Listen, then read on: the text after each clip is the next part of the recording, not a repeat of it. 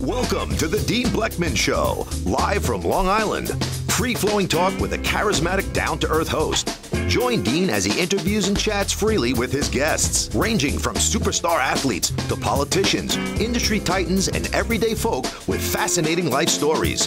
Dean educates, entertains, and most of all, touches people's lives. You're listening to the Dean Bleckman Show, live from Long Island. Hello, everyone, and welcome to the Dean Bleckman Show. Here we are in the studio, Setauket at Long Island.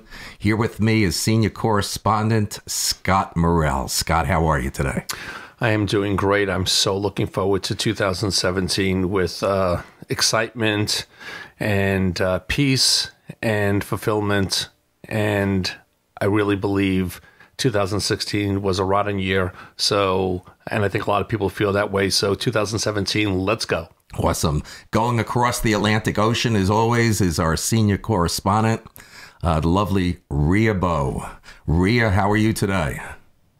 Hi, guys. Hi, lovely listeners. Thank you for joining us. I'm fine today. In the UK, it's cold. I don't know what it is in Fahrenheit, but we're about -4, 5, 6, 7 at night kind of thing. So it's pretty cold here in the UK. It's keep warm and everything. But otherwise, I'm sipping a coffee ready for a good show. And today's show is about, the topic is, just a topic show, no news, is the Constitution under attack? So that's what today's topic is for anybody that's just joining us and wants to stay and is interested. So I've got a short list here, a very simple list of the sort of 10 listings in the Constitution to question, are they under attack? So that's basically what it's about. Myself and the guys here, we've not really caught up over Christmas and New Year and everything. So it's just a quick catch up. Then we'll get into the nuts and the bolts of it. But until then, back to you, Dean. We appreciate it. And before we go any further, I just want to wish you and Scott a happy and a healthy New Year. And all our listeners out there, a happy and healthy New Year to everybody. I expect it to be a great 2017. And I also want to wish a very happy birthday to Rea as well. Happy birthday, Rea. You're very kind. Thank you. I mean, I'm, in my 20s, I've still got a lot of learning to do, but work in progress, Dean. Well, my New Year, I had a great couple of days, as people see on the show's Instagram and on the show's Facebook. Sharon and I had a lovely couple of days in one of our favorite islands, St. Martin. But unfortunately, I'm a little bit under the weather here, and thank God this subject's very much in our senior correspondent here in the studio, Scott Morrell.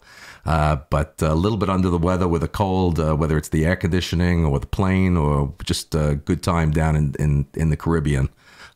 Just a little bit of a cold today. But otherwise, this is a great subject. Is the Constitution under attack? Are our freedoms under more serious attack than ever before? We've got this document that's been created over 200 years ago. How could we keep our government from becoming another tyrannical body like a communist China or North Korea? Scott, I'm going to throw it back over to you to continue on this subject. Is the Constitution under attack?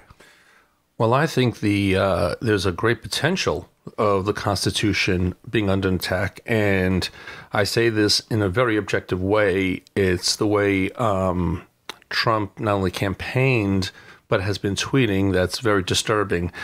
We're not supposed to decipher a policy with 140 characters. That's not the way a presidency should run. It's okay if he wants to send out greetings or compliments of sort, but to create policy that you have to decipher what not means or nice is really both confusing to the world, dangerous, and quite truly very, very scary. I think there are a lot of areas that the Constitution might be damaged right now or under attack. I'm not going to go over each one because I'd like to hear your thoughts. The first one I would like to talk about is the emolument clause, which prevents foreign leaders from foreign countries presenting any gifts to government officials of the United States. And there was a reason for that. We were new to democracy, and we wanted to make sure that we cannot be corrupted and other countries cannot change our democracy. Is very thoughtful, and it really withstood the stance of time. So what we have now is we have a president-elect that has a potential massive, it would be an understatement, conflicts of interest. And I think for him to have a successful presidency, he must, even though not required, he must, or else will be questioned, release his taxes. Because every single thing he's going to do, every policy, people are going to say, is he doing it for his own financial benefit, or is he doing it for the country? And from day one, the second he's sworn in, he's in violation of the Emoluments Clause. He's in violation of the Constitution. As we know, he has a holding, and he is the sole owner of the new Washington, D.C. hotel. We know for a fact that people from Qatar and other places are going and, staying at his hotel and doing affairs, and then telling him, your service was wonderful, the breakfast buffet was great, and how could that not affect Donald Trump? Also, Donald Trump will be the landlord and the tenant at the same time. That's a complete conflict of interest. So instead of going into all of them, why don't we start that discussion there? What's a good way for us to go, and for people that are just listening to the show for the first time, what is so great about our show, and when we do shows of this type of format on topics and subjects that affect not only the United States of America, but worldly, is that we're fortunate to have Rea over in the UK. She's located in Milton Keynes. And Rea, why don't you give some perspective or comments in regard to what Scott has shared and brought up at this point? Yeah, sure. I mean, the Trump thing, I think, the realms of speculation are difficult, because Scott has a point. If anybody's not doing it lawfully, it needs to be dealt with, because it needs to be lawful. But it does seem like there's one law for one and one for another, sort of looking in from the outside, which is a bit dangerous. But actually, until he's inaugurated, if at that point he's not got it right, I think they're just going to be coming out of every mainstream media news outlet to say he's done this and he's done that. So personally, in terms of the Constitution, I've got the list of the Constitution here, and I was going to kind of deal with what is rather than what could be. So that's where my thoughts are. But until then, back to you, Dean. I appreciate it, Rea. My feelings are with what Scott went over. This has been going on. I don't think this just applies to Donald Trump as the president-elect. I think your issue that you brought up this has been going on.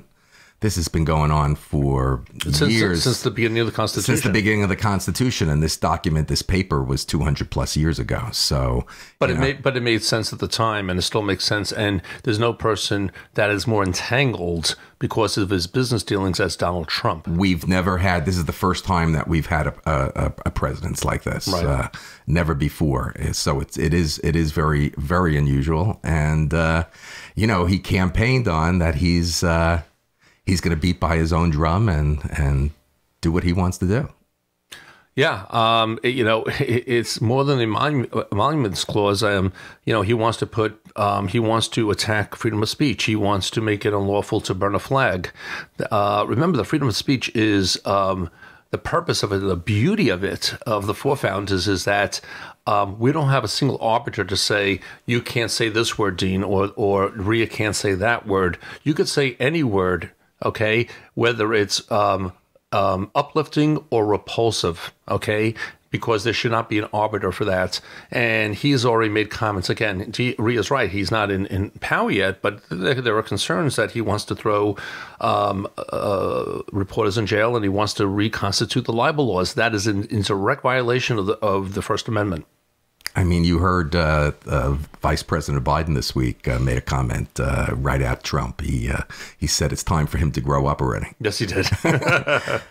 Rea, let's go back over to you. Do you want to have more discussion on the First Amendment?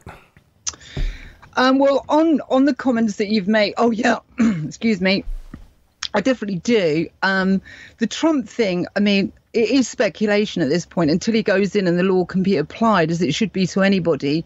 But I disagree with Scott. We can no longer, well, Americans can no longer just say anything because signed into the act, the NDAA, was the Global Engagement Center, which is about censorship. So that was like that, but is no more under the current administration. That's been signed off. That's a done deal.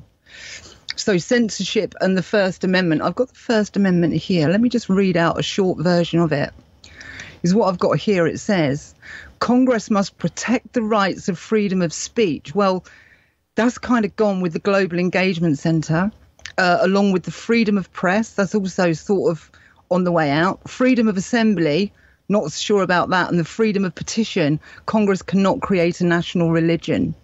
So the First Amendment is under attack from what it looks like from the outside, from all angles.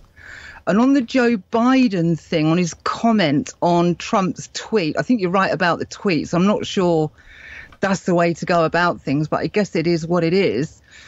But he's saying that as I looked into the documents for the Russian hacking thing, which is all over your mainstream, isn't it? I managed to get down here. Let me just find it. I wasn't sort of prepped for this because I've only just got in the door. But let me just open a document here. And I want to read you something regarding that Russian hacking incident and a few details. I'm just scrolling down here that stuck out really quickly. When Joe Biden commented to Trump about, grow up and believe the intelligence agencies on terms of the Russian hacking. That's correct, isn't it, Scott? Yes. Okay, so it's what we've got. When you look into it, as soon as you read the report of the Russian hacking, this is what is immediately evident. The disclaimer at the top says this. This report is provided, brackets, as is, for informational purposes only. Stop. The Department of Homeland Security, brackets DHS, does not provide any warranties of any kind regarding any information within this document. So they've done a disclaimer from the get-go. I looked a bit further and the FBI have come out along with them. None of the 17 agencies looked into the hacking. It was actually outsourced to a company called CrowdStrike. Right. So it's not, when he says grow up and believe the 17 security agencies, none of them have looked into it. The whole lot came from a company called CrowdStrike with that disclaimer on the header. So that's really different than 17 agencies looking at. I'm sure they're probably busy monitoring people, Scott. But at the end of the day, that is where they're saying that information come from, not from the intelligence agencies, Scott. How say you? Okay, this is how I would respond to that. First of all, we all know that there are no such things as absolutism except death and taxes. So you have to, as a president, take all the information in, and as a president, use your instincts and your wisdom to make correct decisions, just like JFK did with the Bay of Pigs. For him to first say that he believes Julian Assange, who is an accused rapist and a theft of information over his own intelligence agency, is, in my opinion, extremely disrespectful. There's already pushback.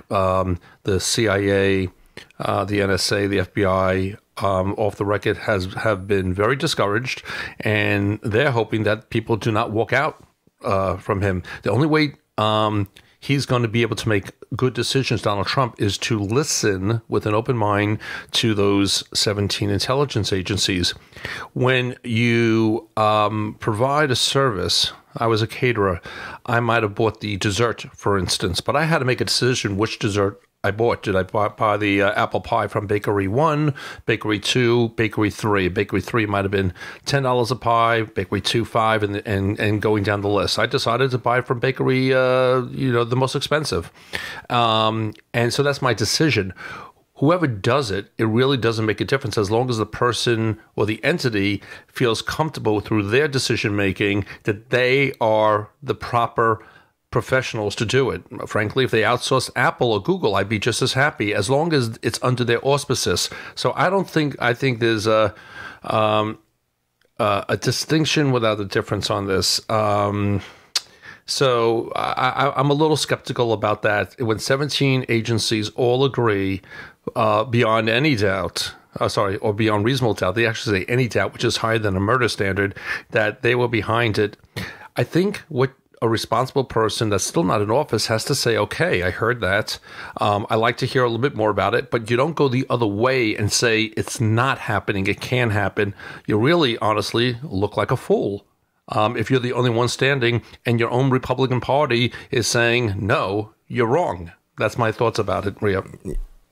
Rea, do you want to comment or can I make a comment? Scott, you got to realize that we're in times now that we're going to see the most unorthodox presidency. No doubt. From what we saw over the past year. And listen, I think in the end, as time goes on, this is not about me being pro-Trump or against Trump. Sure. But even some of his enemies and people from the Democratic side, I believe between his vice president-elect Pence and he's putting together a pretty impressive group of people, I think, for his cabinet positions. That I think I think you might hear this is typical Donald Trump, just the way he is and the way he acts out and he speaks. But the reality of what's going to be executed upon, what's going to be followed through, I don't think, as I say, I use the word vomitosis. Right. I'm not so sure. And you're even hearing promises that he made that are wishy, the Mexican wall. The Mexican wall. That's a classic. So, it's just his personality and the way he is. But do these things really happen as time goes on? We will see. And I think we also have to, if all these things, what he promised, he completely switches. They feel like bait and switch, and especially his tweets.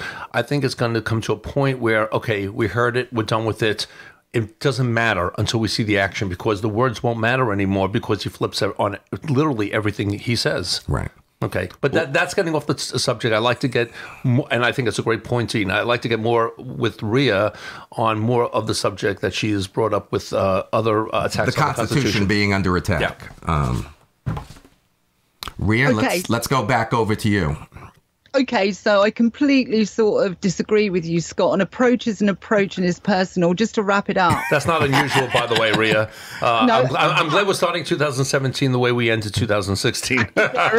I love this. I want to see this go on here. I'm sure you do. I think it's great, and I think the audience and the listeners want to hear it too. So it's good that you guys differ. We love each other. Go at it, Rea. Oh, we do, but we have a differing opinion, and I've sort of some bunch called CrowdStrike have apparently said Russians are hacking, and that's good enough to nearly start World War III. But hey, whatever takes your fancy. Right, let's go on to the first one again. So. The freedom of speech, clause 1, and the freedom of press. Well, there's a law just gone in from Mr. Potato Head saying that you can't just say what you want, and if you do, they're going to take it down. So that is not freedom of press, I believe, is it? Who's excuse my ignorance? Who's Mr. Potato Head? I think I was bought that by my mom and dad when I was a little kid, Mr. Potato Head. It was at Toys R Us on aisle 3. I don't know if Rea had that when she was a little girl over in the United Kingdom in Milton Keynes. I don't know if they gave that as gifts. What is Mr. Potato Head? Please engage. Go ahead, Rea. Oh, love it. Oh, right. Okay. So back on topic, right? Freedom of press. No. Who is Mr. Potato Head? Who do you think it is? I don't know. We don't know, Rea. We really don't. We're looking at each other. That's why I wanted Scott in the studio today. It's Obama. Oh! Well, just to be a little bit crude, it's the wrong color. But that's why. That's one of the reasons I didn't want Scott doing the show from Long Island City, New York today. Right. I wanted him here in the Talk at Long Island studio. Okay. Because if you saw his faces when you said Mr. Potato Head, but listen, that's okay. That's what makes us all unique in the two different cultures we live in here. So now that I understand this, Obama, what are you referring to about him taking away some of the freedom of speech rights? Well, the NDAA Act has been signed for the Global Engagement Centre to censor press, isn't it? I'm not aware of that, to be quite frank. We spoke about it in the other show. Well, if you could enlighten Scott and the audience a little bit more on that, Rea. That was a few eggnogs and tequila during the vacation break. Please give me a mulligan. Okay, so I was following the story. I picked up on it first when it had gone through Congress and the House and was waiting to be signed. Oh yeah. They've tacked on the back end of the NDAA Act, National Defence Act, that they're creating an organisation, a department called the Global Engagement Centre, which is led by the State Department to censor the press. And you said, I believe, that will last 24 hours and that will go to the Supreme Court, if I remember. You're exactly correct. Thank you for reminding me. You're welcome. Scott, if your memory doesn't get better, I'm going to make sure and try to make an offer to Megyn Kelly to come to the Dean Bleckman show instead of NBC, unless you remember these things. Can I ask you where you stored your $20 million? Yeah. Okay. All right. So, no, I do remember that. And so my question is, was it signed into law? And if it was signed into law, I suspect that the Supreme Court will overturn it. So what has changed? Nothing. Well, no, that isn't. We're talking about an attack on the Constitution. I believe that's an attack on the Constitution, freedom of speech and freedom of press. They've engaged. Obama has signed that act. Oh, okay. Okay. So I would say, would you agree that is an attack on freedom of speech and freedom of press? Absolutely. So that's not a Trump thing. That's nope. a Mr. Potato Head. I agree. You got me on an agreement. I don't believe it's fair, and I think it'll be overturned, but I agree that is an attack. Okay, and they also signed in for state sponsorship. They sacked the board of governors. Well, not sacked them. They have. They got rid of the 9 people that controlled the state-sponsored media, and now they've just took it down to one person to edit. We spoke about the editing, to edit what the state-sponsored stuff does as well. So that First Amendment is properly under attack. Wow. Moving on quickly, as I read through 1, 2, 3, and 4, is what I'm picking up is this: the Constitution is to protect the people from the government. Do you get that from it? Yes, I do too. Okay, so I sort of didn't know that. The government cannot. This is number 3. The government cannot send soldiers to live in a private home without the permission of the owner. Number 4, the government cannot get a warrant. So it's loads of telling the people what the government can't do. And I loved number 10. Well, there's due process. Yeah, no, totally. But I'm just saying that it's telling the people what the government is not allowed to do. Okay. So it's keep an eye on the government. Number 10 says anything that the Constitution does not say Congress can do should be left up to the states or to the people. So you guys or whoever is within their constitutional 10th right to challenge, is telling us to challenge the likes of the Global Engagement Centre and the like. So according to the 10th, I'm pleading the 10th by trying to protect the Constitution, guys. Back to you, Dean. Well, first of all, I think it's important to really say what the 10th is, Rea, because I think there might be even listeners on this show that, I'm sure there's millions of people that have no idea what each one of the amendments are in the Constitution. And why it exists. So I think this issue of number 10 is an important one. I think it's important to read what that amendment is. Do I have you guys permission to read that? Absolutely. Sure. Okay, the 10th Amendment. was included in the Bill of Rights to further define the balance of power between the federal government and the states. The amendment states that the federal government has only those powers specifically granted by the Constitution. These powers include the power to declare war, to collect taxes, to regulate interstate business activities, and others that are listed in the articles or in subsequent constitutional amendments. Any power that is not listed, says the 10th Amendment, left to the states or the people. While there is no specific list of what these reserved powers may be, the Supreme Court has ruled that laws affecting family relations, commerce that occurs within states' own borders, and local law enforcement activities are among those specifically reserved to the states or the people. Wow. Make me understand that one a little bit more, Scott, because that one might be under attack. Well, okay, that's a heavy that 10th Amendment, and that's why I wanted to read it to the audience, because I'll bet you that there are lots of Americans that really have no idea of what each amendment states and why, what it means and why it exists. So that number 10 is it's big. It's big, Scott.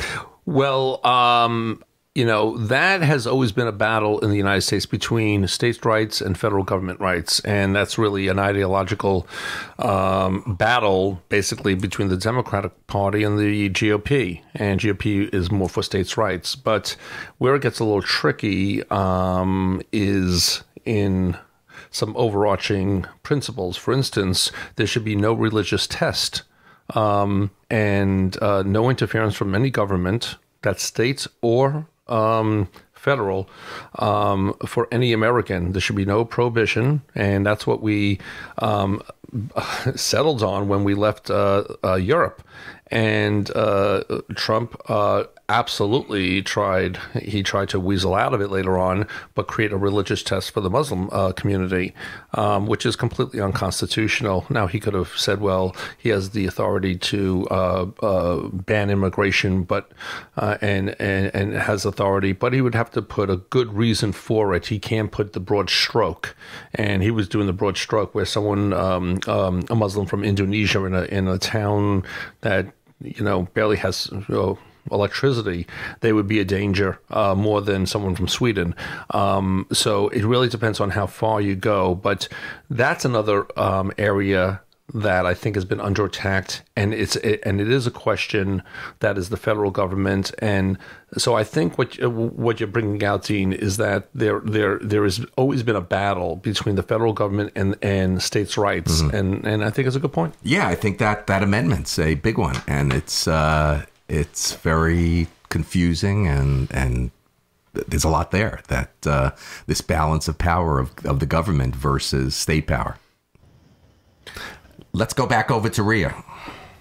Yeah, I'll just read out the simple one, Dean, because it is kind of easier to understand in lock stock. The 10th I've got here is anything that the Constitution does not say Congress can do should be left up to the states or to the people.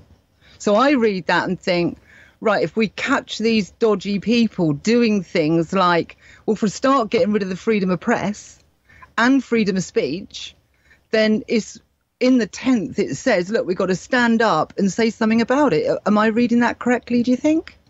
I think you are. Well, who stands up, the state or the federal government? No, it says all to the people.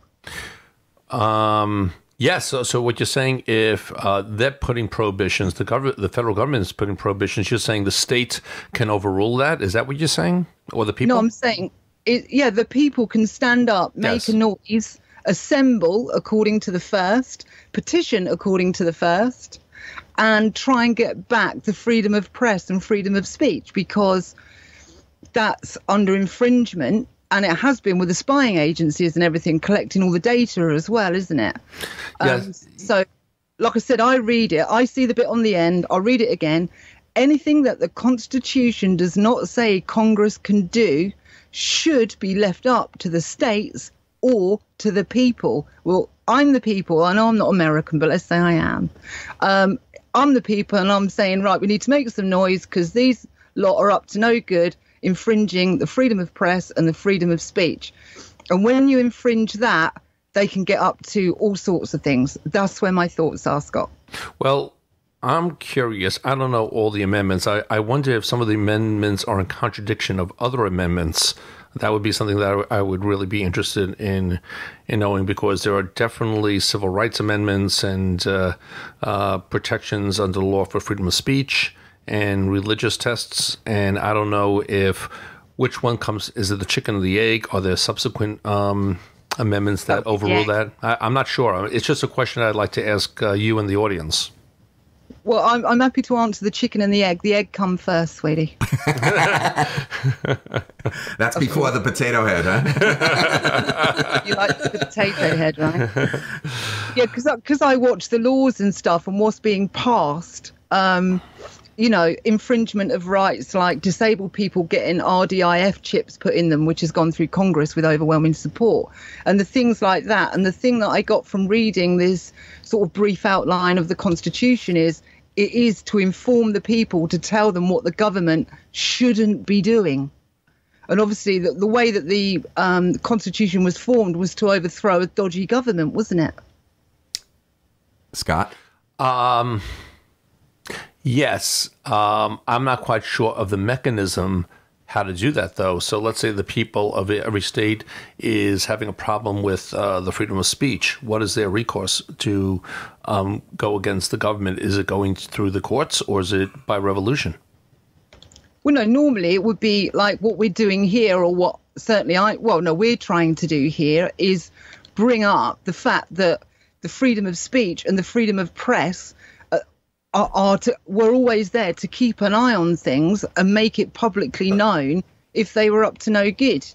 So by oppressing the freedom of speech, the American people, sorry, I'm English obviously, but the American people's 10th Amendment it says to the people, it's saying people get up and do something about it, but they can't say anything because they've oppressed freedom of press and freedom of speech. Yeah, that makes sense. So what you're saying, the freedom of speech and press is empowered to the people to protect them from the overarching government doing nefarious things. Is that what you're saying? Exactly. I got you. And I agree with you. So that's the First Amendment under attack on 2 accounts, and there's 4 accounts in it. I'll read the first again. Congress must protect the rights of freedom of speech, freedom of press, freedom of assembly, and freedom of petition. Congress cannot create a national religion. So really the recourse, going in on my 10th, which I'll read the 10th again, anything that the Constitution does not say Congress can do should be left up to the states or the people. And we, the people, then by recourse go back to the first, which is Congress, and say, hey, Congress, you weren't supposed to let Mr. Potato Head sign that off. And now we all know who Mr. Potato Head is. So would Congress then have to have a 2/3 majority to overrule his signing or his executive order? How would that work? Well, whatever the mechanics are of Congress. Sure. But the point is telling me in black and white here, as the people, the people should go to Congress to make the case that this thing has been signed off and is breaching not only the first, freedom of speech, freedom of press, also the 10th, which is the people to get up and do something about it. Well, it's interesting, something that came up in the news, I think yesterday, maybe you've heard of it in the UK, that Congress plans on repealing federal funding for Planned Parenthood, which has done amazing things for women. And they claim that none of their money goes directly to abortions. And out of the 100% spending, only 3% goes to abortions. And they say they put it into a different bucket, if you will. They might all pass that, but the backlash they have not seen coming. Remember, women are the majority here. Clinton did win the popular vote, and so there's no mandate. even though Trump is the fully elected president, and I agree with that. But the backlash to every single congressman is going to be vicious, and I just don't see that happening. So it's kind of interesting how politics works. You could run the government, but the people will have the final say. And I think by doing something like that, you will see people coming together that you've never seen before from all stripes, Democrats and Republicans, people from the working class, from the rural areas, and they need these vital, women's treatments, preventive care and things like that. And it's going to be a problem. What do you think, Tim? I agree with you. I agree with you, Scott. The backlash on that with what you just described is going to be enormous. Rea, what do you think? Okay, here's the problem. Yes, it's a problem. Of course it is. And I agree with you, Scott. But the bigger issue is going to be this. Let's say you're a mother and this affects you. You go on to social media to tell people this problem. And then the Global Engagement Centre says, oh, no, you don't. That's what lies. That freedom of speech and freedom of the press lies underneath all the issues. So when you go through the problem-solving mechanics, the first thing you do is go to voice an opinion publicly. You're not going to be able to do it because you're going to get shut down. So Scott, Rea feels that mother will be censored and shut down. Well, I'm gonna oppose her on this one because just by using her logic, so that National Defense Act has given federal government power, but you've also said that the people really have the power of the freedom of press. So what's going to happen? There will be a clash. The ultimate decision maker on that clash, according to the Constitution, is the Supreme Court. So at the end of the day, when there is that clash and the federal government says, hey, you can't do that, it's going to go immediately to the Supreme Court. And if you're right, Rea, that is unconstitutional what they did based on if it's not mentioned, you can't infringe on the people or the states' rights. It seems to me if a straight constitutionalist would ban that, and that'll be the end of it. So this might be just a very short-term problem that brings it right to the Supreme Court. Is that your thought that could happen? No, not at all. Because now that the Global Engagement Centre once it's mobilised, the lady that wants to bring the problem, you're not going to know because nobody's going to hear about it because it will get taken down.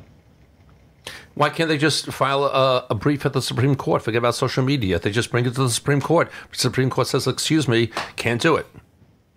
You could do that, but your average parent isn't going to do that. They would usually go to their friends, their family, express their problems, and they would go on their social media, whatever book you want to go on.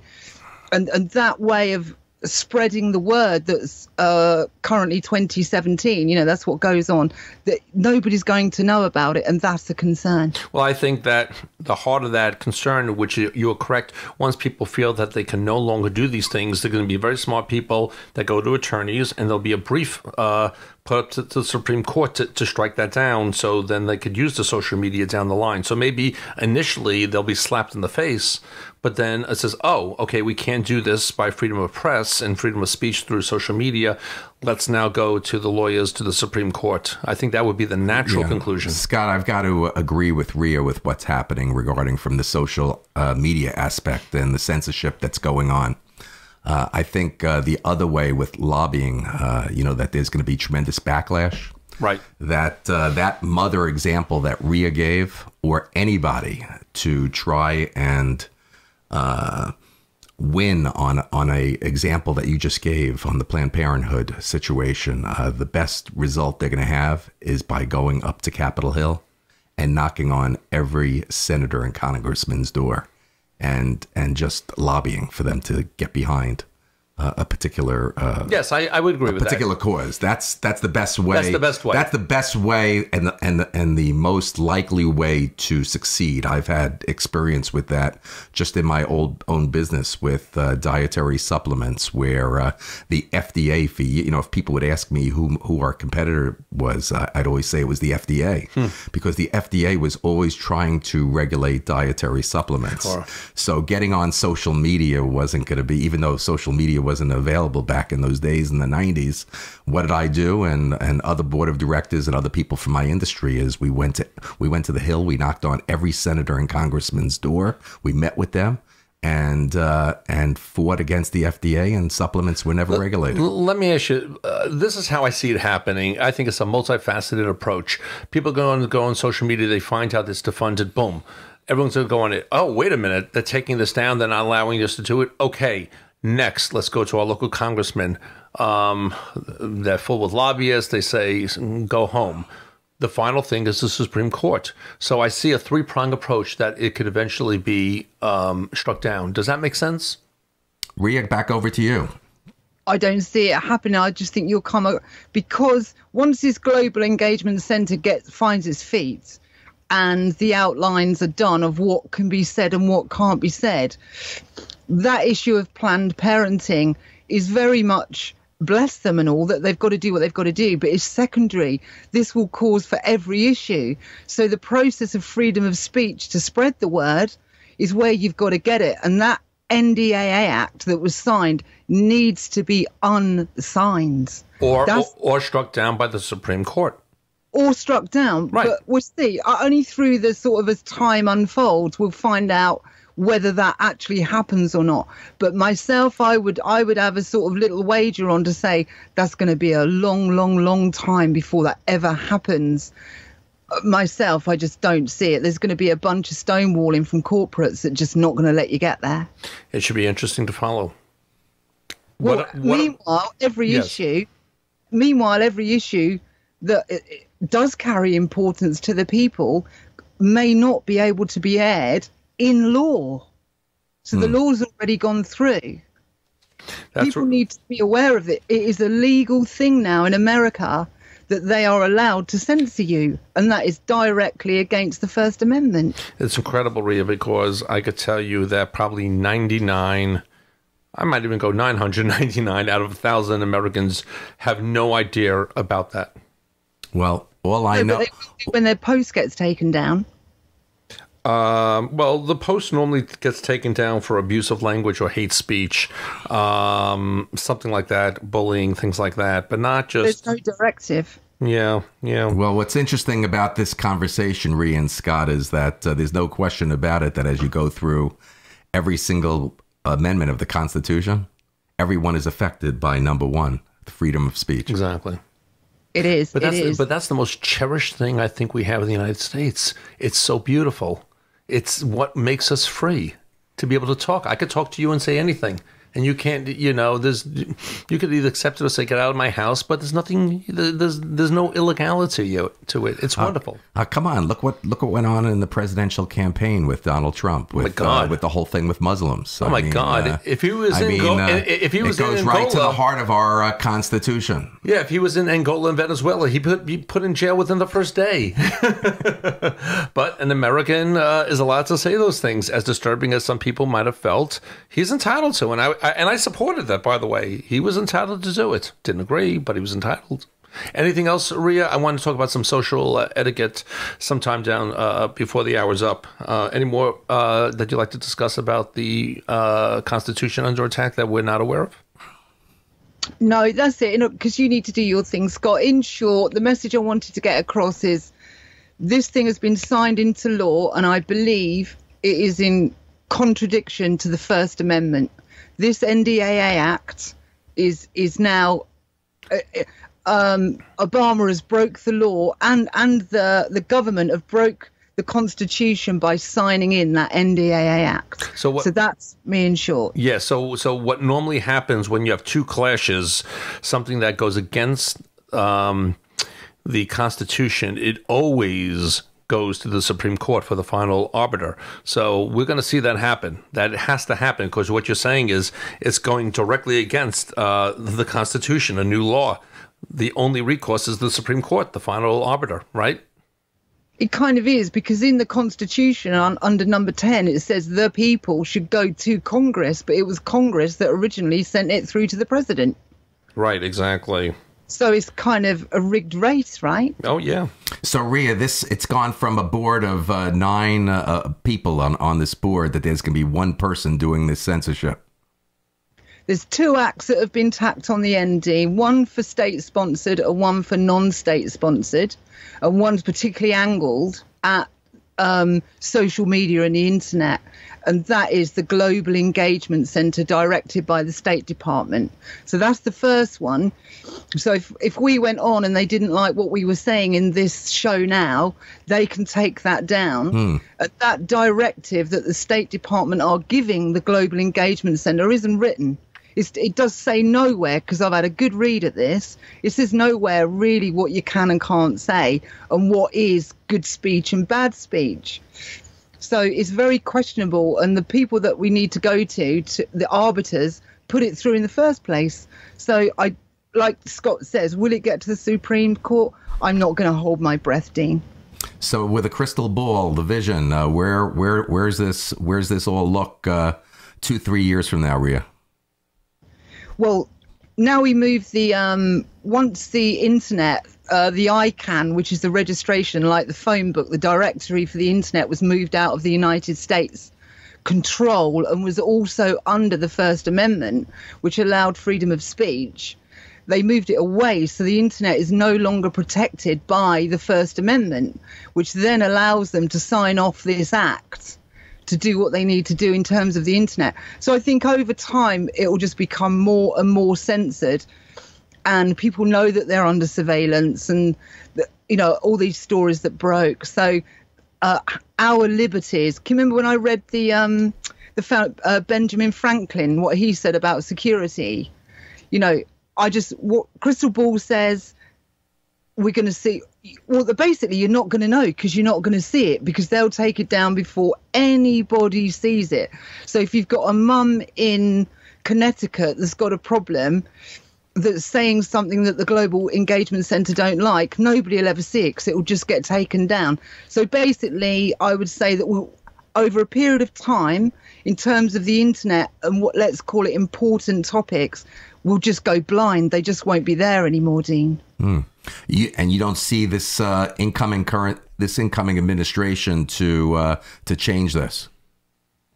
Well, the problem, this is the way I see it, fundamentally, is whether Clinton got in or Trump got in. No matter who got in, nothing's going to fundamentally change. And for 2 reasons is the way I see it.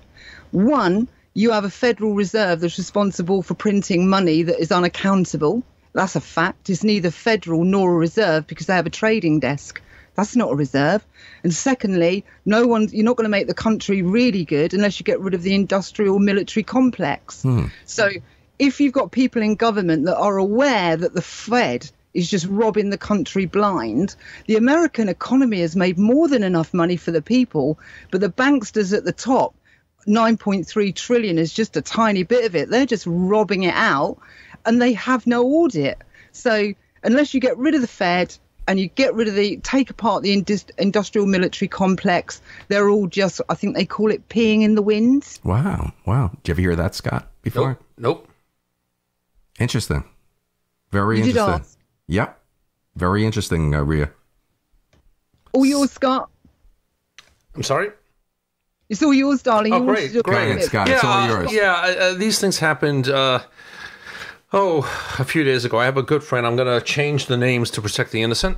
I have a friend, his name, we'll call him Gloose, and his father passed away, unfortunately, last week. There was a Shiva in the Jewish religion.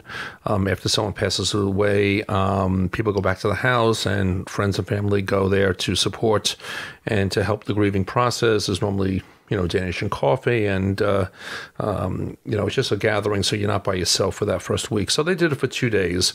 A lot of my friends were there. Scott said that very lightly. I've been to Shivas, Rea, that there's a lot of drinking and a lot of buffeting, a lot of food. Isn't that more Irish? You said it more. Isn't that more Irish? No. Jews have coffee. Irish have booze. Okay. There is a lot of food. I would agree. So let's call Gloose brought up a subject matter to a bunch of our friends. We all have a friend, and his name is, we'll call him Bryce, and he doesn't live here. He lives over the other side of the country. And what happened was he came in a few weeks ago, around 3 weeks ago, for an AE Pi reunion.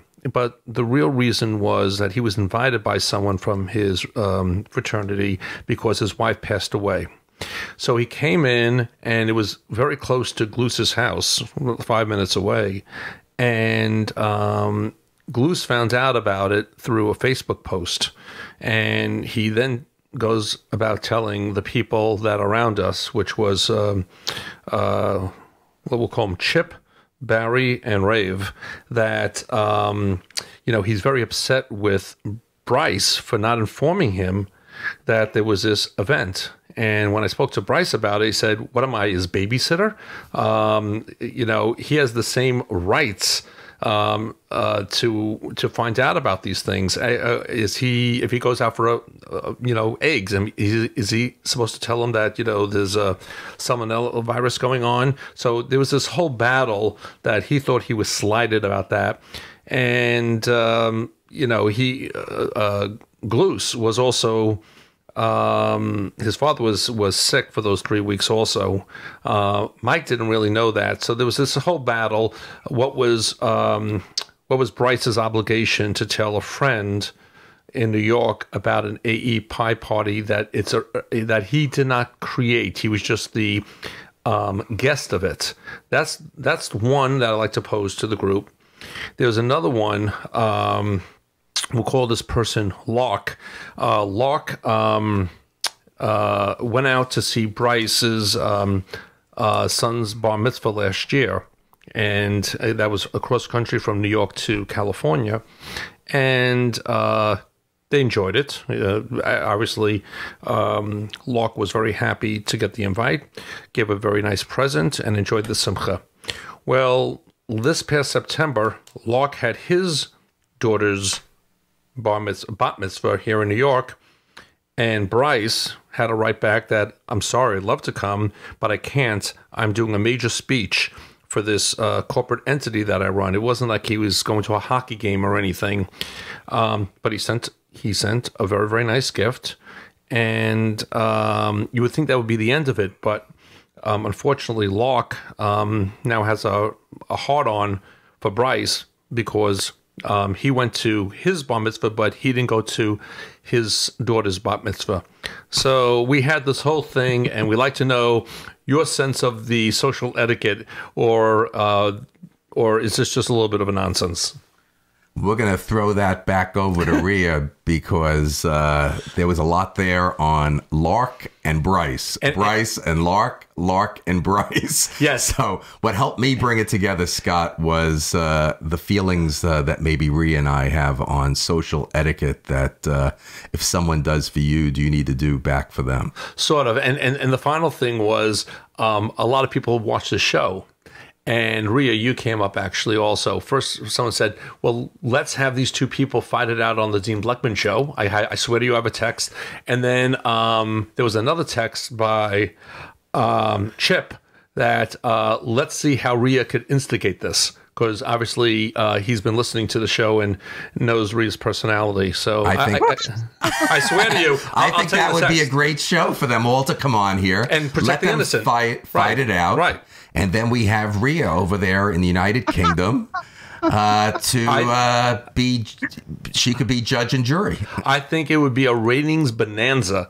It'd be hot. So before we make that invitation, do you have any thoughts about this, Rea, and how this could benefit, of course, the Dean Bleckman show? We have to have self-interest in this. I don't really know what you said. I heard a load of names. Well, the names were made up as close as possible to protect the innocent. Darling, can you just make it real simple and say the way it is? No, I can't, because I can't use their names right now. Well, not their names, but what's the problem exactly? Basically, on the first problem is that, one of our friends, a mutual friend, a good friend of mine, came out to New York to an AE Pi reunion that they're all part of, but didn't mention that it was an AE Pi party to this person. His father just passed away, by the way, and he feels slighted that he didn't even get the complimentary phone call.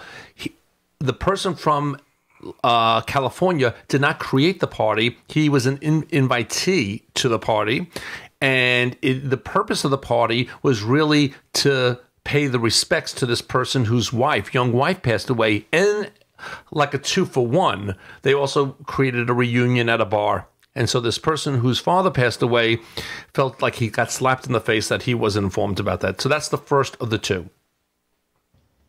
Okay, well, I feel for him if he feels, rejected, as it were. I guess that's the right word. I don't know. But if there could be underlying issues, I would need to put them into therapy, to be honest, Scott. Okay, I think that's a good point, and I'm going to try to get them on and see if we could solve this amongst all of us. Scott, I've got a better example maybe to help Rea with this. Sure. Okay, because your examples and your discussion here has to do with what is proper etiquette. Exactly. So let me give this type of an example. Say your daughters will be getting married one day. God forbid. Okay. So let's say Brooke gets married, and you have a big wedding for Brooke. You spent a lot of money, and as they all do, the envelopes come in, and you go back, and that night you start opening up the envelopes with gifts, and wow, that was pretty good, or that was high, that was low, wasn't expected, right? And all that stuff that takes place. Okay, yes. It's a tally. Okay? It's a tally. And then you're close with Brooke's, friends' parents and everything like that. And a year or two later, all of a sudden, Brooke's friends start getting married, and you start attending the weddings with your daughter, and it's a situation that do you have to give the same monetary gift that you were given? Exactly. Okay, so that's a better example maybe to give Rea, that do you do what you want to do, or I've heard examples where sometimes people don't give gifts at all. Right. And you gave them a gift, so I think. And also, I think your focus has to. What you're trying to bring up is whether it's a wedding, a bar mitzvah, or anything in life. What's proper? What's proper etiquette? Well, I think that's more for the bar and bat mitzvah one. The second one, if you go to one and you don't go to the other because of an excuse, I think that's the one. Right. The first one really is, hey, I was invited. You were invited. Is it my job to babysit you, to tell you? Do I have to tell 10 other people from API? What's other people's responsibilities? So you're right on the second one. Right. It's interesting. It's very interesting. Rea, maybe in your world, in your culture, it's screw you and I'll do what I want to do. And there's no such thing as proper etiquette. Don't be hurt or don't be offended and just do what you want to do. Am I right? I think there is social etiquette and expectations, isn't there, ingrained, and usually whoever was hosting whatever event, somebody would be charged with the invite. So the problem shouldn't be with any attendee. It should be whoever was organising it. Exactly. If he was one of the staff, I would definitely have a problem, Dean. She hit the nail on perfectly. Okay, but I do want to ask her if she is invited to a wedding and she attends that wedding. Okay. And she has a wedding. And she has a gift. She gives a gift. A gift. And that person now doesn't come to her wedding. But gives a gift. So I want to do the same analogy. But do both. They both give gifts. Analogies. Yeah, they both give gifts. Okay, so but the other person didn't go to Rea's daughter or son's wedding. Right. That's the analogy. Okay, so how would you feel, Rea? But there was an excuse. Well, do you know what? I'm a bit different. I'm a bit odd. I probably wouldn't do that. I might meet the person, lean in, give them a kiss on the cheek, both sides, and say, darling, I would sooner show my love with my actions throughout a lifetime rather than a single gift. And I really don't like the idea of chopping down a tree to produce a card to say I love you. I'd like to think that my actions speak louder than a card. So would you then, if you were doing a conference that weekend and you couldn't go to your best friend's daughter's wedding, how would you handle that? Would you just say, listen, I would love to, but I just can't get, this is a major commitment. It's not like I'm going out to lunch. How would you handle that? I would probably, if I knew people there, I'd say take a laptop and I'll video in. Better than that. As the show comes to a close, I want to say to Scott, bring these guys on the show and let's battle this out on the show, and Rea and I will participate. Okay, and, I am going. Rea will be the final person that'll bring closure to it. I think this will be great, and I will mention it to them after the show, and I think it would be a great episode. Okay, this was a great show. Absolutely. Anything else from you, Rea, that you want to talk about? Yeah, no, not really. We've kind of done the time. I'd say myself, and the way I live my life is for people to do what makes them happy. As soon as you begin to look after somebody else's happiness, I believe you lose your own. So if you do what makes you happy and you're a happy person, you spread good vibes. And I think that's a nice thing. So that's the way I go about life. And that's, if someone asks me, that is what I would say, just do what makes you happy, And if you start to encroach on your own happiness to please somebody else, I think maybe question that to see if that's a good move. But as always, is love and peace to everybody. Rea, that was beautifully said, prophetic, and that's how I try to live my life. And I thank you for saying that. That's really great. I agree. Rea couldn't have said it any better. Perfectly. I agree with her 100%. Yes. So on that note, I want to thank you both for a great show. And to our listening audience out there, thanks for listening. And once again, a happy and healthy new year to everybody. Everybody should try to like us on Facebook, hit the subscribe button on the show's YouTube channel. You could also find all our shows, prior shows, on iTunes. If you'd like to share your story, ideas, and be a guest on the show, go to deanbleckman.com and email me directly. I would like to thank all my listeners for being with us today. From all of us at The Dean Bleckman Show, have a great day. You've been listening to The Dean Bleckman Show, live from Long Island, New York. From all of us here, we'd like to thank you for tuning in. We look forward to hearing your comments via Facebook, Twitter, Skype, and email. And don't forget, you can visit the webpage anytime for the up-and-coming guest list. From all of us here, have a good evening.